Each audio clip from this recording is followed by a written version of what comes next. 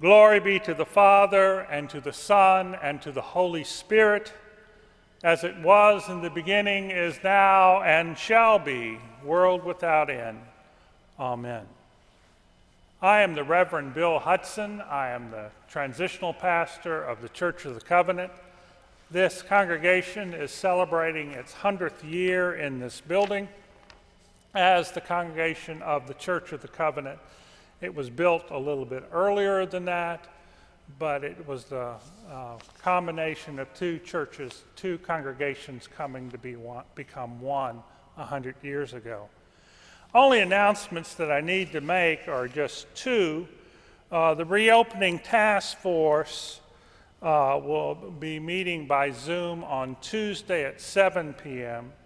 And the deacons will be meeting on Wednesday, which is the official day of Epiphany, on 6:30 p.m. This technically is the 10th day of Christmas. For the church, Christmas is not a day, December 25th, that's where it starts, but a season of 12 days on the first day of Christmas, etc. The 12 days of Christmas reflect that. Ending at Epiphany, since we do not normally come to worship on the 12th day, we're celebrating the readings of Epiphany today on the 10th day. Can't be the 10th day. It must be the 9th day of Epiphany.